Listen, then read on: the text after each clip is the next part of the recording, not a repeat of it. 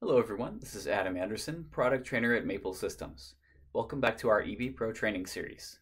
In the last video, we showed you how to display time series data from your controller in a tabular format using a history data display. In this video, we'll discuss using recipes in EBPro for batch operations.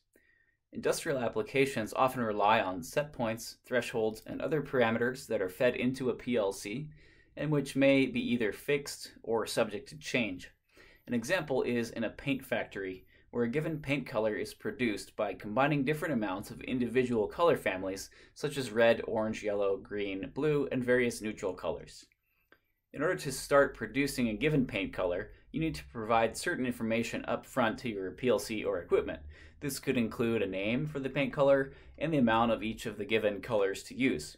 For simplicity's sake, we use just 4 pieces of information in our sample project paint color examples here.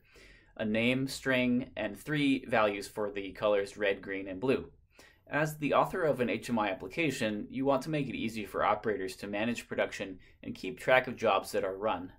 The recipes in EBPro make it easy to perform batch operations and track and update these set points. Let's take a look at how it works. From the Data History tab, click on Recipe Database. And you can see we already have set up an individual recipe called paint in our list of recipes. Think of the recipe itself as a database table in the HMI containing different records. Each record contains a column name, that would be the item name here, and rows of data, that would be the value for each item in the records that's defined in the Data tab. What we have defined in this recipe, as I said, is 1 string for the name and 3 numeric values for R, G, and B. From this Data tab, now you can see I have set up 5 different records. So these are predefined paint colors, and we have 1 placeholder record called Custom that I left at the default value of 0 for each of the colors. This is where you can pre-configure specific batches or types of jobs for your application. These are the individual instances of your recipe, whose parameters are defined in the Definition tab here.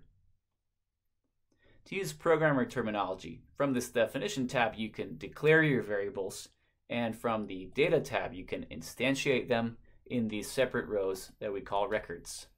We can quickly set up a new recipe and define the items as follows. Just click on the green plus sign button here to add a new recipe. Give it a name, such as dimensions. And now click on the New button in the item definition area. For example, we could set up placeholder variables for the X, Y, and Z dimensions of some imaginary product for manufacturing. We'll first start by defining the data type, 32-bit float, and then let's make X the first item name. So we have an X dimension, and then we'll click New twice more and set the item names to Y and Z. So now we've defined the new recipe and what items should be in it, as well as their data types. We can also set the number of decimal points to keep track of here, and we'll make these all 1 decimal point. Now from the Data tab, clicking on the Dimensions recipe, we can create a new record. For our first record, we're going to do 1.1, 2.2, and 3.3. Now we've defined a new record for the dimensions recipe. Now let's see how we can select a record from the recipe database on the HMI itself. So we'll click OK. And let's go to the Data History tab again and click on Recipe View. Here you select the recipe name, dimensions, and then you can add this to your project window. If we run offline simulation, you can see how this will work.